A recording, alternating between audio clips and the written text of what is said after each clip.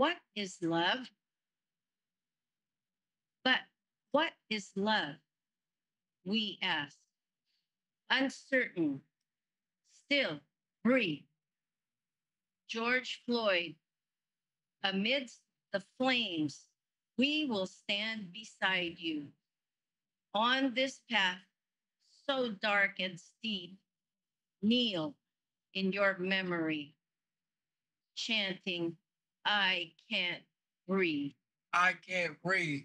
We weep, Dr. Martin Luther King's voice resounds, urging us to strive for the dream he cherished, a world where all souls can thrive, where the color of our skin holds no sway or decree injustice dismantled, compassion restored for all to see. So breathe, we, for George Floyd, for Breonna Taylor too. Breathe for Trayvon Martin and for Sandra Bland. The list we pursue for the countless lives lost, unjust, and ultimately,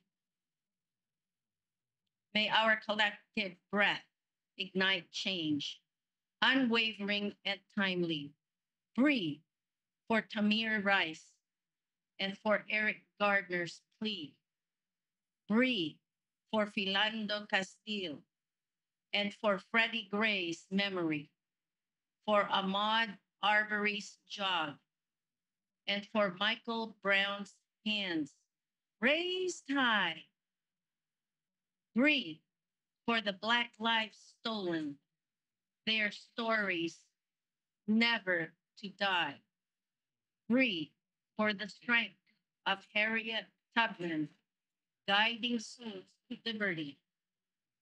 Breathe for the resilience of Rosa Parks, defying segregation's decree. For Malcolm X's words that still echo, empowering the oppressed. Breathe for the heroes and the she-ros whose struggles we address. May our breaths unite as one, breaking the chains of hate with love as our weapon. We shall conquer and elevate. Breathe. We for justice, for equality, for every life. And may the winds of change bring an end to the strife. Honoring Black Lives Matters by Sandra Tingale.